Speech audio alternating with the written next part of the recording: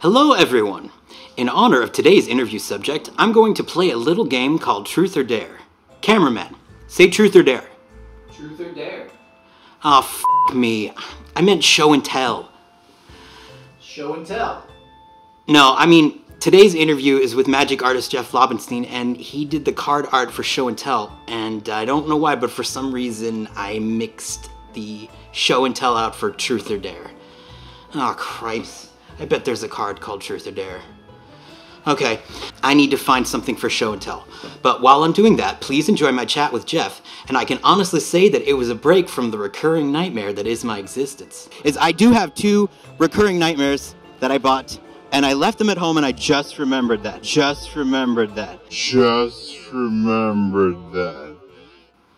Roll the interview. Thank you for taking the time to talk to me today. That's my pleasure. Okay, so tell us the genesis story of how you got started with Magic the Gathering. What was the beginning? Okay, sure, easy.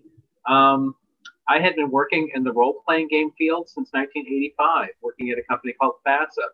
We were doing BattleTech and Shadowrun and Earthdawn and those sorts of RPGs. And we were regularly attending Gen Con.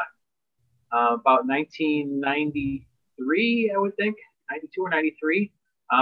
Jesper Mirfors, who was somebody that I was acquainted with through RPGs, came up to all of us at VASA asking us to work on this cool new game they're going to be putting together. And our boss, imagine that, said, that's competition, so you can't. So much for being an alpha artist. Ooh, I try not to dwell on that. Be that as it may, Jesper kept asking us. He's a very sweet man and very supportive of the artist, as everybody knows. Yeah. The following year, he handed me a pile of alpha cards saying, this is what we did. I want you to work on this. And so probably best convention swag ever. I still have those. But 3-4 years later, Jesper kept asking, and we kept asking. Finally, the boss said, sure, go ahead. You can work for them. And from that point on, I did several cards in each set for the remainder of the time that Jesper was there. And I had a blast working on it. They gave us all sorts of freedom. And it was a delight. And I'd do it again in a minute if I could.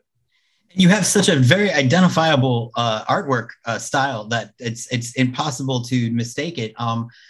What would you say your inspirations were as far as what helped you develop your kind of style as an artist?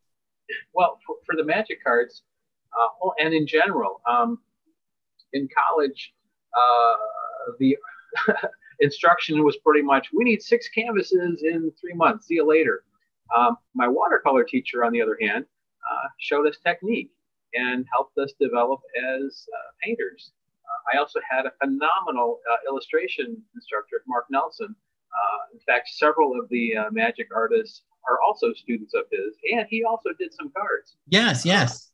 So the pen and ink work, which certainly lent itself to role-playing games, was heavily influenced by the training I got from Mark. That being said, I was also an art director at FASA, and I was thinking the Magic cards, you're basically painting a postage stamp. It's going to be this big. So when I painted the cards, which were about so big, in fact, I have a few I can show you in a minute. Yeah. I was thinking to myself, they're going to shrink way down. It's either going to get muddy or I have to do something to make the colors pop, the details pop. So I used a heavy outline because I was pen and ink guy anyway. So I used a heavy outline on everything and fairly pure colors because I wanted all the little details to jump out when you looked at them on a card. Now, when you look at the cards, I think they are very clear. You can see everything that's happening in frame. When you blow them up, they're cartoony as heck, but it's just how it worked out. And I liked it. We were all brought in to bring various different styles and approaches to the game. So each card was immediately identifiable.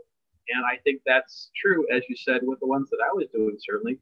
They do look like my work. I painted them that way on purpose. And as I do new pieces for my tokens and such, I paint them the same way just so that they'll look like they belong to the old sets. Have you always had a dark edge to your work? Because I know with some of your pieces, there is a very horror-driven aspect to it, and You know, that's is that something that ironic comes because natural? most folks find my work very whimsical and silly. So but I do enjoy doing darker pieces. Um, monsters are fun to draw and create. There's nothing more fun than being able to make something up. And Jesper gave us that kind of freedom. Scragnoff. I need a monster with a green background. After that, it was me playing around. Yeah, I mean, well, because it's like you got let's see with your we got, I mean, your token, right, like your Saproling token, that is certainly different than any other token Saproling we've seen. And even when you look, I mean, molting harpy, it's pretty terrifying when you look at it. I mean, yes, there are some whimsy, but then again, there's the Douthie horror, which is not terribly whimsical. The Dowdy Horror was a fun one. It was another monster like Saproling. Jesper said it needs to be a monster with kind of an orange cast to it. And me being me, my first thought was, what would Captain Kirk fight? So I did this big sort of rubbery headed guy with an orange faded background like they used to use in the old series. And so I was literally trying to do kind of a 1960s, rubber faced movie monster for that guy. Isn't it funny how then was it William Shatner's face ended up becoming the rubber mask for Michael Myers, like this weird. Isn't that amazing?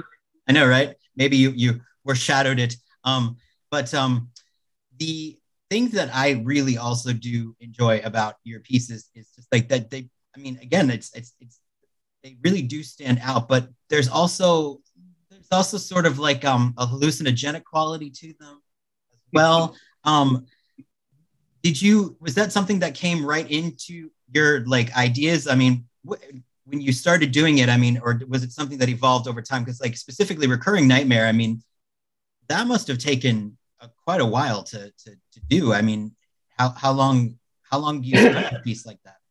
Well, generally the compositions came together very quickly. And I don't know if this is a good spot for it or not, but I have one of the sketchbooks sitting here that has most of the drawings, literally, it was a one-shot, show and tell. I just drew it out, and that was the final composition. That was true of probably 20 of my 24, 25 paintings. The first idea was the finished idea. Recurring Nightmare, I did 3 versions of. I did the guy laying down because it was a guy sleeping having a nightmare. Then I did one that has sort of 3 little monster alien looking guys behind him. And then I did the toothy eye thing. And I don't know where it came from, but that was the one we went with. This is a perfect time. And by the way, if you want, like, if you want to show the pictures, while live, we can show them. Or if you want afterwards, you can show them to me and then send me photographs of them, and I can juxtapose them in so they're nice and clear. Tell you what, I'll send scans of the sketchbook pages as soon as we're done. In the meantime, give me a second, and I'll see if I can find something to show you here. Oh, that'd be fantastic, because this is the kind of stuff people like love to see. I may have to slide the camera back a little bit. All right, so I don't know if you probably can't even see this. No, probably not. But as I'm going, just go ahead and talk about them as though we can see them, because we will be able to see them. This thing's loaded with BattleTech, but at the end, with the metronomes, I had to figure out how the heck they worked. So I drew several pages of essentially anatomical drawings of the metronomes jumping up and down. I had to have a consistent look so I could draw them. So there's probably 6 pages of various gnomes before you get to the finished composition. Which, wow. I guess it's right there. Wow, and like Copper Gnomes is the next page, and it was just a one-off composition. It came together because I knew how to draw them at that point. The next page is, look at that, show and tell. And are these the original? Yeah. And then do you have any of your original pieces still, or have you? I have, I think 20. I did 25 paintings, and I have 21 of them. So, like, there's Scrag now. Wow. Here's Apes of Wrath. Here you're talking about this guy, Dowdy Horror. And because I was showing you the composition, this one's a little bigger, but that was the metronomes. And you don't have any, and you're not tempted at all to put them on the market, or? Well, I sold 4 of them about 4 years ago now, and the rest are still here. I figured that I would perhaps make a third of them available. I just haven't made any sort of effort into it. And then I would like save a third of them for my family, and then put the last third of them, back in the drawer and see where they are in 10 years. Well, I mean, hopefully they'll go to like a museum or something. That's sort of my, like, because I mean, I think about like the legacy of the art, and like if it doesn't have an owner, and if like say, I mean, for in your instance you have a family, so that's good, but like some people don't have immediate offspring, so like where are these going to go? And a lot of the pieces were sold back in the day, especially the old school stuff. Certainly the modern stuff, geez, it goes out of the market as the cards are being premiered. Yeah.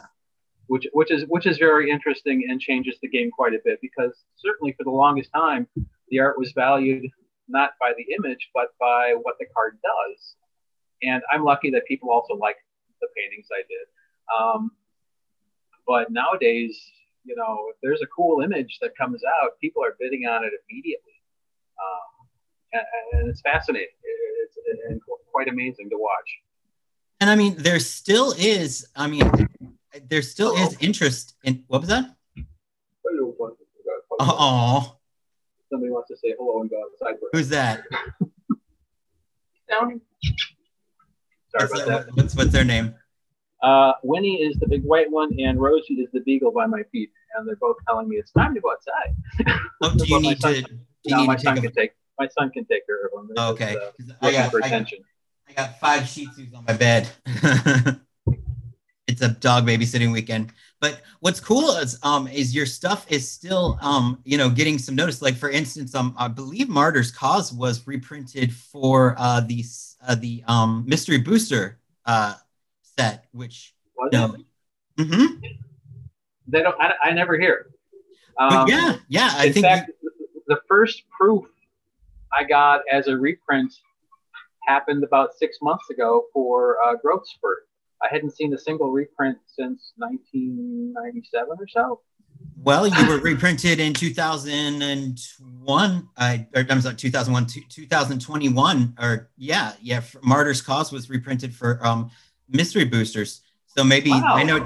I know it takes a while for them to get the artist proofs to you. It's a longer timetable. But yeah, you're definitely in there because you recognize your art and you're like, this is different, this is new, and it's cool to see you in there. Which leads me to the next question, and we talked about this a little bit. You have expressed that you would love to be involved with the game in some way, shape, or form, in the future, and it's just I wanted to know your thoughts on that. Oh, I think it'd be great to be involved again. My most recent card, other than these couple of reprints that I've just learned about, was Blind Dryad, and that was, I don't know, 2003 or something. I painted it in Germany at a show. And in fact, I tried to mail it from London, and it got hung up in the Royal Mail for like 3 weeks. I could have walked it from Chicago to Seattle.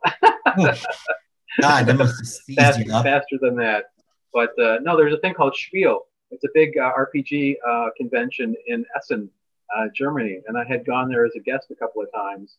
And the second time I went, I was still working on painting all those leaves on the Dryad. So I was sitting at the table in Germany painting my Dryad. And then I took it on a train to London and posted it from London.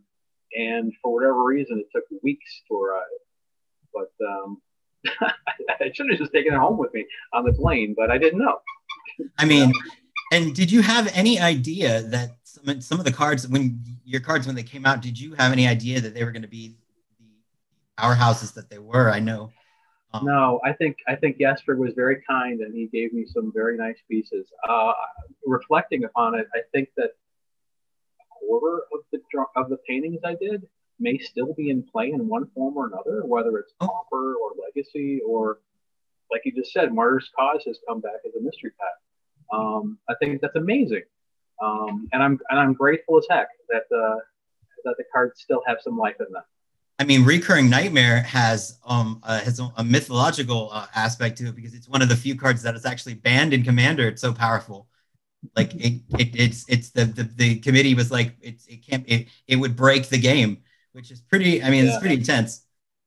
One of my jokes on Recurring Nightmare is people will tell me that card is so broken. And I go, and by broken you mean awesome.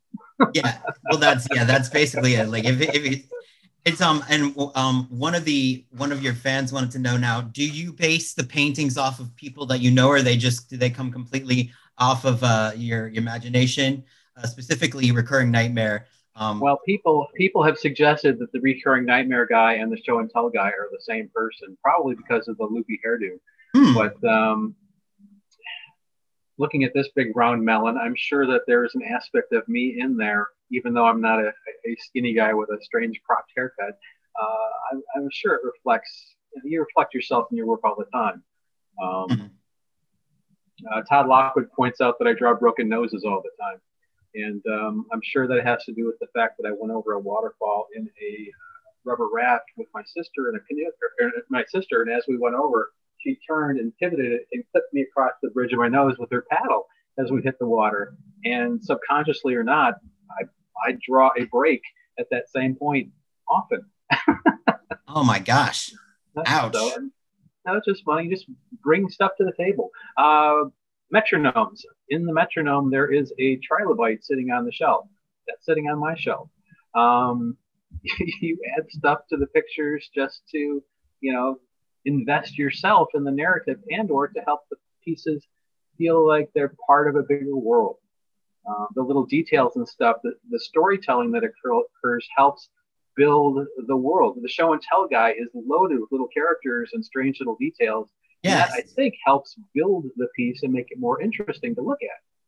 And what was the story for Show? I mean, because Show and Tell, I mean, what did the brief say, and how did that evolve from what the brief was to what became the painting? All right, so a lot of the briefs were like 3 sentences. The Show and Tell guy, I mean, literally, when I was talking about Scragnoth and Dowdy Horror, it's like it's a red monster, it's a green monster. Show and Tell, it's a guy in a classroom. The box of tentacles, that's me playing around. The kabuki person, I don't know, that might reflect a little bit of Shadowrun, which I was working on at that time. When you say shadowing, you just mean like shadows, like No, Shadowrun is an RPG set in sort of a cyberpunk future, and I did a lot of the archetypes and the characters for that around the same time frame, late 90s. So I'm guessing that she might have popped in there from Shadowrun, just as a visual I was comfortable with. But the box of tentacles, the weird blue creature on the right, or the bag with the eyeballs in it. It's just me playing around and having fun. And it really has become, I think, if we were to say like one of the more iconic of your pieces, it would be. It has some life. In fact, I didn't know that they were building decks around it until about 6 years ago. I didn't know that it was a powerful card. Yeah, it's one that it's sort of the ones that you hear about, like, from afar, the sort of like, this card can do this and that. As a matter of fact, I wonder what like the original goes for. I'm curious. Yeah, those Urza decks or Urza sets were very powerful and still impact the game today. I was lucky. Yeah. It was a good time to be involved in it. The funny thing is, at shows and stuff, people will come up and say, "Hey, are you done with my alteration?" And I'll go, "Which one is yours?" And they'll go, "Show and Tell." And I'll go, "They're all Show and Tell." They're all Show and Tell. maybe a little more than that. Though I've just started doing some paintings on Martyr's Cause. So, like you said, that must be why I'm starting to see people ask me about that one. Yeah, it got reprinted into the mystery boosters. And it really again stands out because you just see this. You're like, well, this is so different stylistically, and so that leads me to believe, and I am an advocate for all of you guys, the earlier Magic artists getting some sort of a secret layer like. I think there's an opportunity for that. I think there is an opportunity. I've actually talked with a couple of people, not at Wizards, but artists at shows, and they're all like, well, a lot of people have gotten work again. Are you interested? And of course, I said yes. But at the same time, I'm thinking something like a secret lair box that was just, say, goblins, for example. I painted, I don't know, almost a third of my cards are goblins. Yeah, and my goblins are different than Pete's goblins, or are different than Wayne Reynolds' goblins, but they would be readily recognizable. I mean, even if it was just a sort of like a mix of the different styles of goblins, like if you just had one artist doing one goblin, and then you have five. Yeah. I mean, the results are not the results. The possibilities are endless. It's there's a lot of opportunity there, and I think everybody would be delighted to do a few fresh pieces. I would. I mean, and I say this in every interview, but I love the idea of full circle. I love the idea of people coming back from the beginning and doing, like a cameo. There's just something so satisfying about it, like about seeing a recurring character in a sequel coming back and kicking ass. You know what I mean? Like just that kind of that just like that full circle feeling you get from it. Now, another fan wanted to ask. They said that there's rumors that you have a lot of artist proofs that are in your basement that are not currently. 2/3 of my proofs are missing. They're in the house. I haven't seen them since maybe 2002. It includes Miscalc, most of my goblins, Martyrs. I think I have a few Martyrs cards, but the ones that I bring to shows, I think there's about 12 cards that I still have in my binders, and the rest are in the house. That being said, I think I told you down in Tampa, I found copper gnomes and metronomes over the holidays. So I now have 50 or so of both of those proofs, and they've been sitting in a box for 25 years. Like, I found a show and tell for the first time last fall. I hadn't seen one since about 93. What do you think could have happened to them? Well, they're in boxes. I have boxes. I was as an artist in the RPG field. I have multiple copies of pretty much everything was published in. I also was sent boxes of stuff by WotC. When you did a set, they wouldn't send you your card. They would send you a box of product. So I'm assuming somewhere there's a box of product. In amongst the box of product is a little white paper box with proofs in it. How old is your son? I have two boys. Boys now. One's 25. One's just about 21. Okay, they're young. They can get down there and do some lifting and and that's how I ended up finding copper gnomes and metronome. I was looking for my show and tells. I was looking for a stash of the proofs. There must be one. I just have to find it. And you could always be like, the payday for that would be pretty, like not too shabby if you kind of help me out with that. I mean, Yeah, I've sold a few of the show and tell proofs, and they've been very expensive. Yeah, and you know what? And good for you on that, because I mean, it's always exciting to talk to artists who, when you think about the actual the actual like realm of possibility of being somebody who is an artist that can charge X amount of money for a piece of work, and that you're one of them, that you are one of these people that are in like a percentage of artists that are, so rare. It's just got to be mind-blowing. It's astonishing, and I'm grateful as heck. The fact that anybody remembers this stuff all these years later blows my mind. I mean, Magic was a side freelance gig for me. I was working full-time in the role-playing game field, and yet 20 some odd years later, I started doing the shows, and I did 15 to 20 shows a year for a couple of years prior to COVID. Now that things are beginning to ease up, I started doing shows last June. I went to a shop in Phoenix uh, in June 2020 or 2021. And from that point on, started doing shows. I had 9 of them last fall in 12 weeks, which is a little crazy. But already on the books, I've got 17 shows for this year. But you have to look. You have to be turning things over and figuring out, this is the regional show that's doing a tournament series. This is a shop that wants you to come. This is a big event, and then string those together.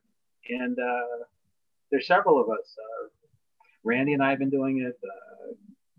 Brian Wackwitz has been on the road. Ken Meyer's been on the road. Chuck Lukacs has started to go out. But it feels like you've got a machete in the jungle, sort of hacking your way through the forest, trying to figure out a path. And yeah, it's happening. It's happening. It is, and it was great to see you.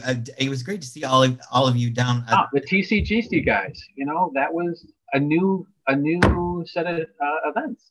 They started last summer, and Randy and I were at each one of their events, and have been at all their events.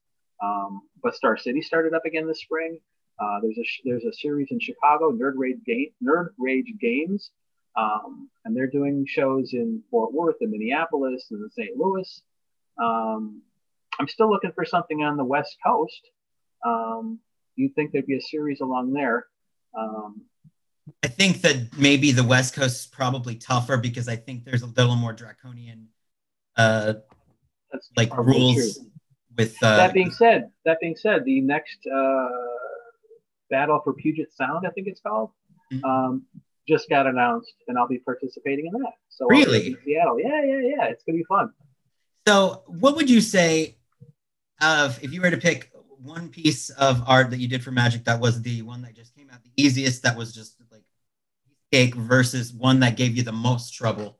What would those two be? All right. Geez, that's hard. One of the things about the paintings, and people ask me all the time, what's your favorite piece? Because we had so much freedom, there's a lot of ourselves in the work. Clearly, and I've said it a few times, I was playing around with some of these compositions, trying to make them fun for me. Apes of Wrath was a blast and super easy to paint. I was a big fan of Planet of the Apes, and King Kong. So I think both of those come forward in that painting. A tricky one to paint. Well, logistically, Vine Dryad, in that I was painting it at a show in Germany, that made it a little bit complicated. Plus, there's lots and lots of little details on there. It was sort of a weird composition, and there are some characters that were part of the narrative involved in it. I think somebody named Jared, and I forget the woman, but those were specific characters from the Weatherlight, I believe. Well, now, what made you paint that at a convention? What was the reasoning behind the time frame? I was committed to going to a show, and I had this painting, so clock was ticking, and I had to get it done, so I just brought it with me. And then that's why I was mailing it from London, trying to get it to them as fast as possible. That seems like an insane amount of pressure. Have you ever thought of recreating your pieces for? I've done one repaint. I did a repaint of Show and Tell for a fellow a couple of years ago.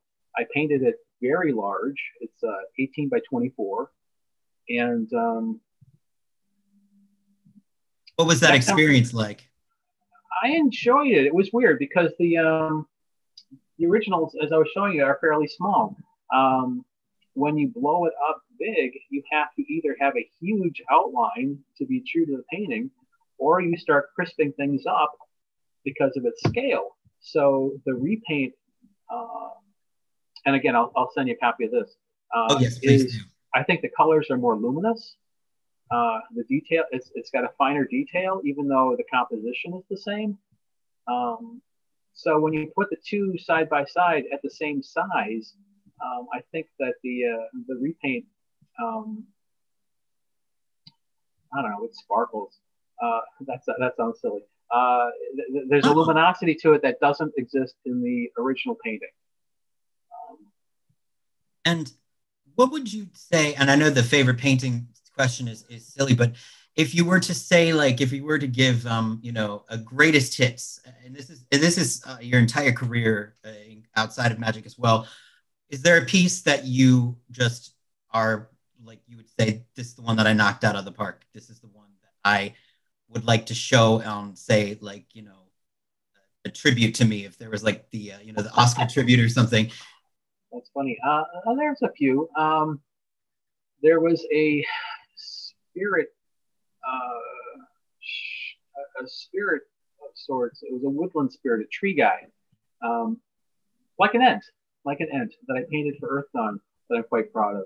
Some of my black and white drawings, especially the ones that were in Shadowrun or Earth Dawn, I was really proud of. In the Magic paintings, um, I really liked how show and tell work turned out. I wish I didn't put so many teeth on Recurring Nightmare because when I redraw it takes a long time to draw all those teeth. I think yeah, Um, you did have uh, a was it a redraw of Recurring Nightmare that was at the TCG con? I painted the monster minus the guy, so it's just the eyes and the eyeballs. Yeah, yeah, and there was some metal in it too. Am I remembering it, or like you did some sort of metal uh, drawings Um, too? I, I think there's a little bit of type on there, but I don't think there's anything else other than just the eyes and the teeth. Um, Geez, that's a crazy piece. I redrew it in Seattle for somebody as a playmat. They just wanted the monster, so I drew it out. And you start one corner, start working yourself around, just doing circles as you work your way in because of all those layers. But when it was done, I thought, heck, this is cool looking. I should paint it. And so I took a photograph of it and then redrew it and painted it based off the sketch that I did in Seattle, and that became that particular playmat in print. And Um, I mean, that's just so cool. I mean, yeah, but there's a lot of teeth. There's a lot of teeth. Um, one of the ones that I'm curious about is Double Cross. Like, what's the story? Uh, There is a story there. In fact, it's a bit like animation. If you look at it, there are mhm. three frames, if you will. Yes. The entire composition shows the guy. He's already been battered, and he's holding a crystal ball in his hand, and there's missiles coming in. If you look at the crystal ball, you can see the missiles hitting him. He's on fire. Oh my And goodness. then if you look at the crystal ball, inside of the crystal ball, there's a little red screaming skull, Oh my. but it's super Wow. teeny. And I imagine the brief for that was just broad. Yeah, What was I don't think it said anything about the crystal wall or anything. But that's just what I came up with. that's just that's fantastic. And even your clot sliver, like I mean, even your slivers, like so you. It's just like this. It's a very you style. I mean, like it's the one sliver that I don't have, and I want to get it. So, but you have all these sketches of all these pieces that you've done. I mean, you just have them in your collection, and well, I mean, I do it. Like, I'm gonna have to have pictures of them sent to me because I mean, this is pretty unprecedented. There's very few magic artists, especially ones from earlier on in the game, who have that stuff on tap just to I, show off. It's it sounds pathological, but I've got pretty much everything. I've got marker comps for logos I did for Star Trek. I've got press proofs. I've got all the preliminary drawings for the magic pieces. I have all that. Jeff, if you feel compelled to snap photos for any reason, I would be more than happy to give them absolute like I could do an entirely separate video about the stuff that you're talking about. I mean, that's Well, awesome. I could certainly show you a process thing from the the one that probably would work the best. Like I said, was metronomes because I've got 6 or 7 pages of concepts of just trying to figure out how the gnomes worked. leading up to the finished sketch, leading up to the painting. Um, for most of the paintings from Magic, the sketch was just a one-off. I just figured it out, and that original drawing is what ended up the original painting. If you were to put any of them on the market, which ones would you choose? I mean, it would be almost like I don't want to over dramatize it, not say like, Sophie's Choice, but just like it'd be a difficult thing to choose. Which ones do you think that you'd see yourself parting with if you did part with them? I don't know. As I still have the originals for most of them, it would make it easier to sell those particular sketches. That being said, I think there's a life in the sketch that doesn't exist in the painting. Mm-hmm. There's an energy, a suppleness to the lines and the composition that sometimes diminished as you go to final. I try not to do that, but it does occur. Sometimes I think there's more energy in the idea, even though it's rough, than the final finished piece. Mm-hmm. So you're saying that the sketches sometimes have more of a satisfactory feel to them than the actual final products. Sometimes. Well, you struggle with the painting. I mean, I'm still learning how to paint all these years later. We all are. Yeah, I think that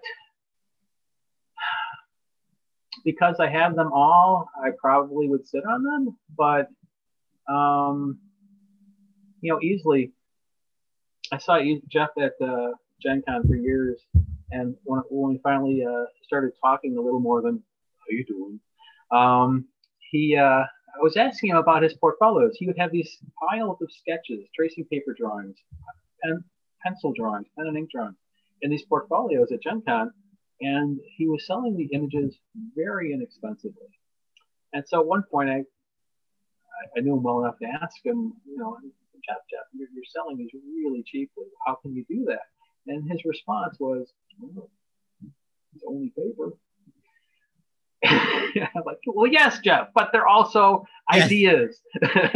they're self-contained pieces of art, and right. They have value besides the intrinsic materials used to make them. Right, like isn't the Declaration of Independence on paper too? Right, it's parchment and ink. Well, yeah, but it's more than that.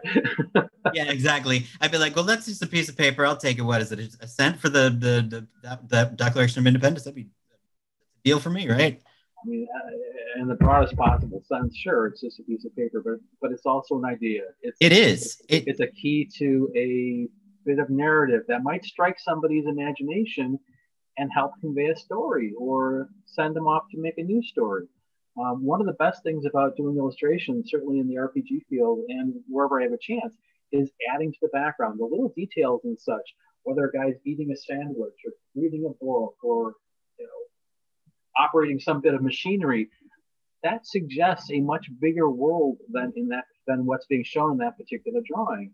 And you're telling a story with the images, and it's world building. I really find that satisfying, and now, I hope people pick that up in the work as well. Well, and what also is very interesting about your work is that it appears to be use angles so well. It's almost like, I wonder, do you use rulers, or do you to keep the line so straight? Like, for instance, on one of the ones that kind of really blows my mind as far as how many angles there are caltrops. It's just so many I guess what would be the shape for that? It's not triangles. It's Chinese star style. Oh, the caltrops. Those little triangular objects. Yeah.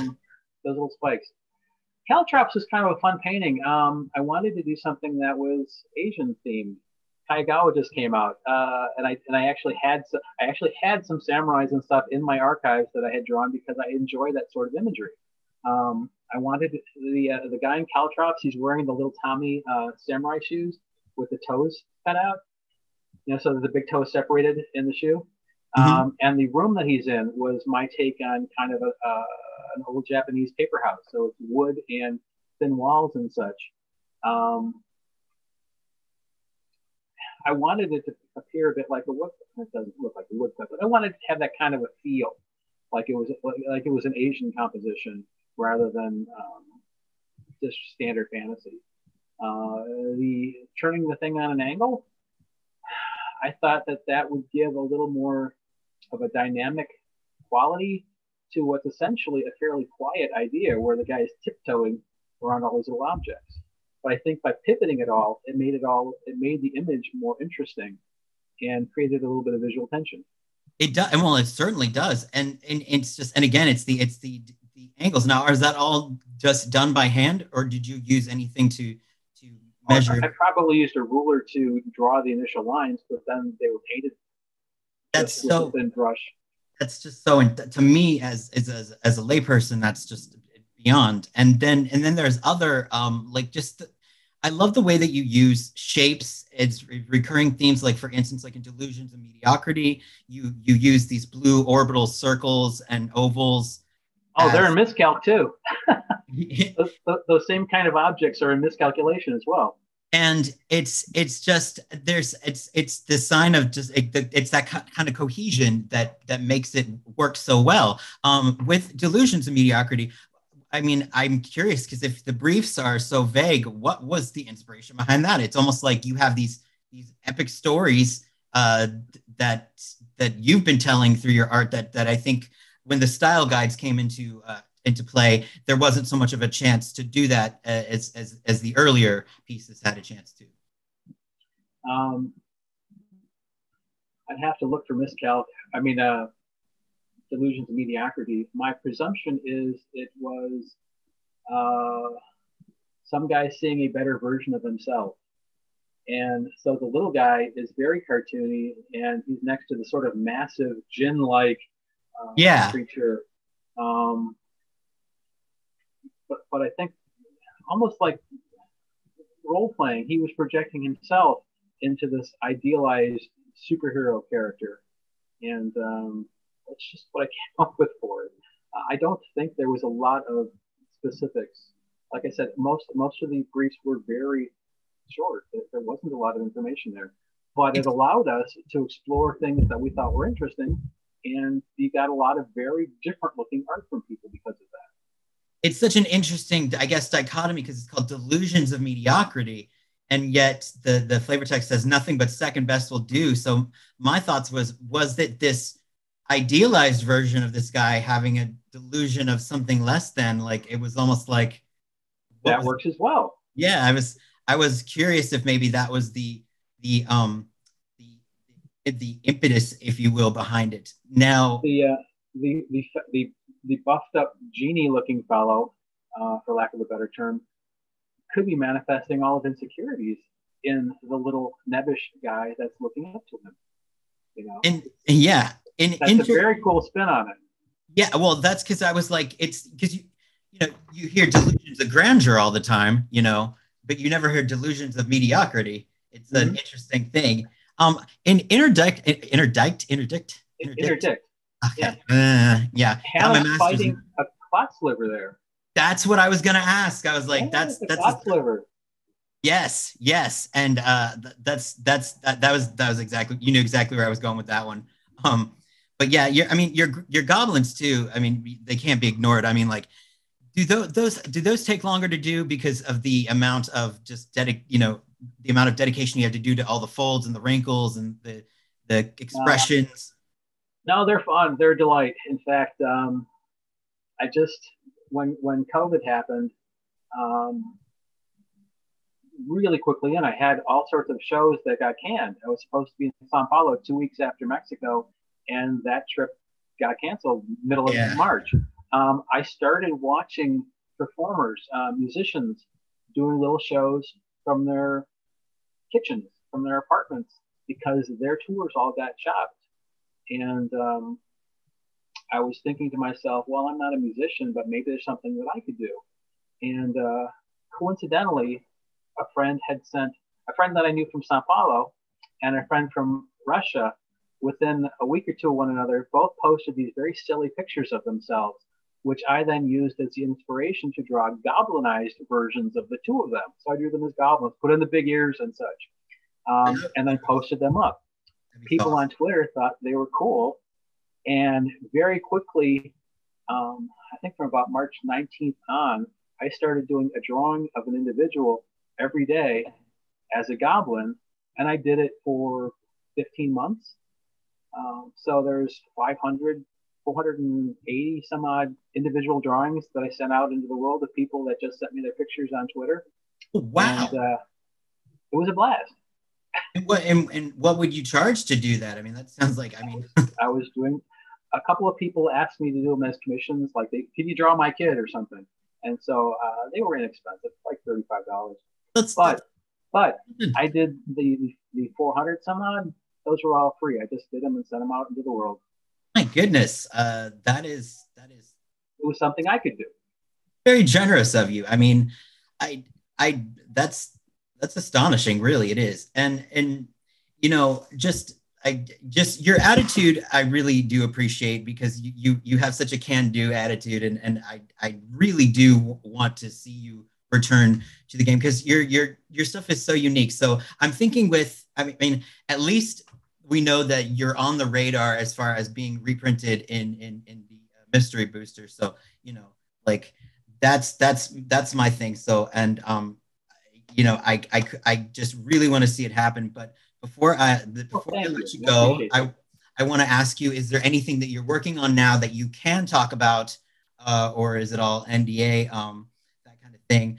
And then after that, I'll ask you some Patreon questions, some goofy. Well, I'm a freelancer, so doing these shows, I pick up commissions, and there are lots of them. I work on my commissions all the time.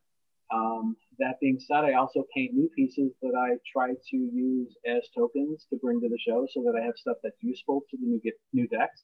So, for example, I just did a couple of pilots. I did a samurai. I did a warrior. I did a shrine. All that will tie into the new Kagawa sets. So I do create new pieces in that regards. I still take on role-playing game art when people ask me to. There's a French game called Lore and Legacy that I've been working on from time to time. I just did a piece for them last week. But I'm working on a kids book with my daughter. Really? Yeah, we've been doing it. It's not quite as quick as she'd like, but it'll be probably 24 pages, maybe 30 pages, all fully painted, and I hope to finish that up in the next month. Is there a theme to it yet, or is that something you want to hold off on? I should let her talk about it, but right. I know, but it's been fun, and I'm stringing together my shows. I'm going to be back in Spain in a month. Wow. I know. I can't wait. Spain's great. There's a legacy event up near Bilbao.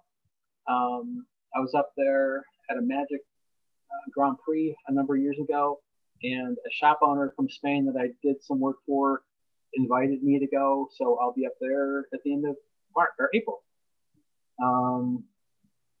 I'm looking forward to it. Madness. And I mean, I know that the European fan base have a very different. Sorry, one sec. My dog's doing her. You know, it's the Europeans that are probably responsible for us talking right now, because in 2016 I started getting cards in the mail from Italy and from Spain, asking for alterations. I'm like, alterations? What the heck is that? Aren't I wrecking the card? And they liked what I was doing, and I got invited to go to Jerez in Spain for a show, and then I went up to Nebraska War up in Italy, which was a blast, and that got me to start doing the shows. And it's crazy, but it's been delightful, and they've been incredibly supportive.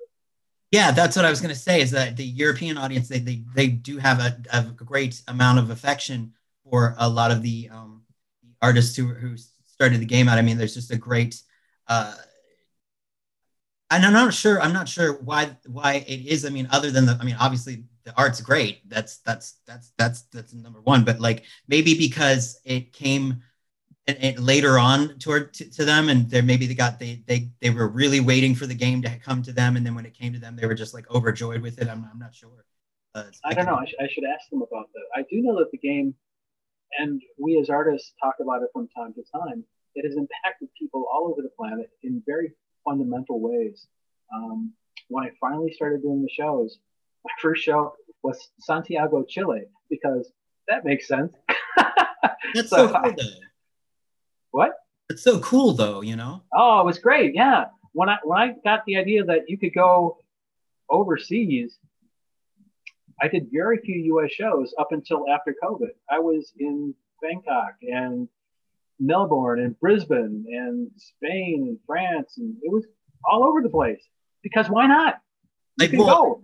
I mean, and if you could, go back all those years and say to your, previous self, hey, these pieces of artwork that you're working on now are going to be the impetus for you flying and becoming like a citizen of the world. Would you have believed it? Would you just been like? It constantly blows my mind. I probably did 1,000 black and white drawings for role-playing games, but these 25 paintings I did for Magic are what has resonated with people for decades. It's amazing. It is. It will, and it also, it has to do, I mean, it's amazing how they do it, because it's not just the quality of the art, but if you're playing a certain card at a time in your life when things are going well, or you have a particularly victorious moment, or if you have a moment where you are feeling low and you played a game and it made you feel better. I mean, these deep-seated emotions go connected with it, and people bring that to it, and that's what makes it so special. People will say, this was in my first pack. Yes. I've had this since I was a kid. Yes. This is my favorite card. Whatever the card is, this is my favorite card. And it's always astonishing and wonderful when you hear that. Yeah, you put these things out like notes in a bottle. The imagery goes out into the world. Mm-hmm. And sometimes it gets found, and it means something to whoever found it. That's true with the Magic cards. It's true with the role-playing game cards. I used to have people tell me at shows, this dwarf, that's my character. You drew my character, and you're always touched by that. It's amazing and wonderful.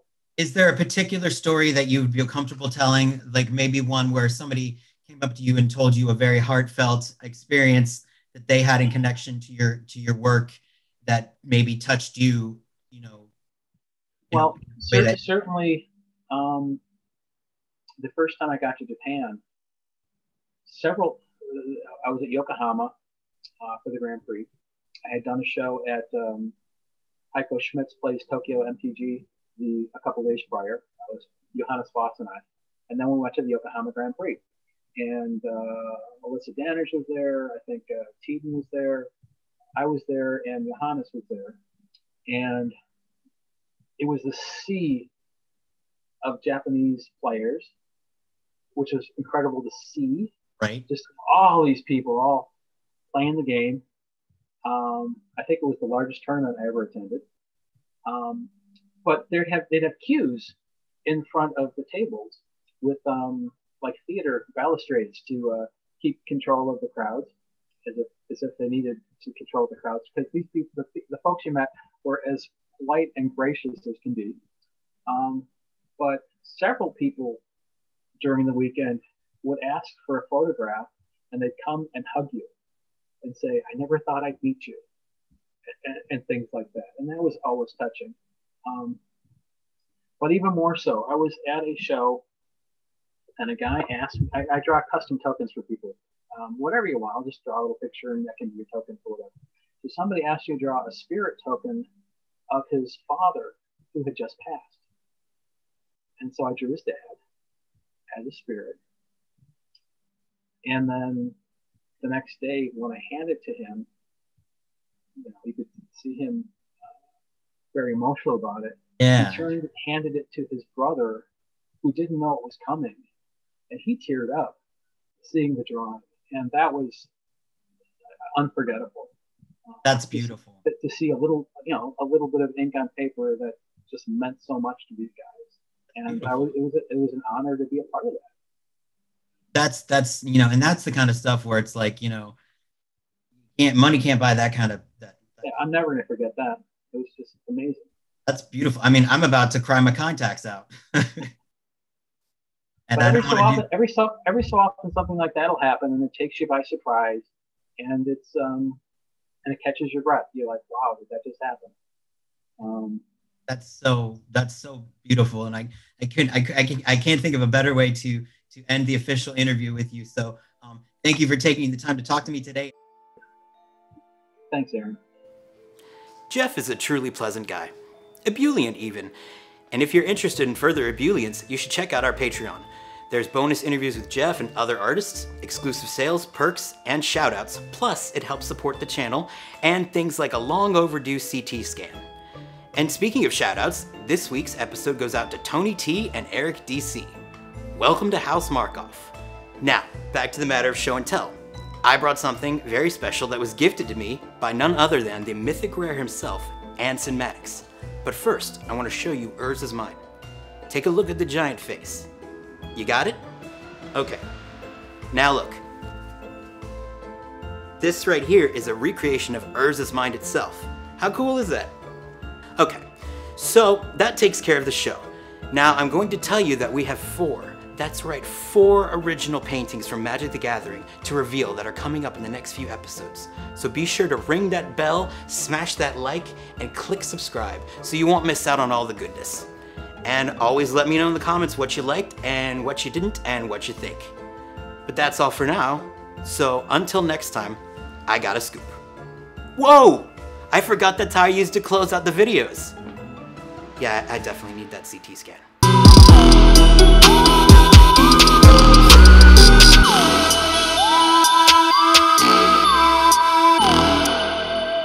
Bye-bye!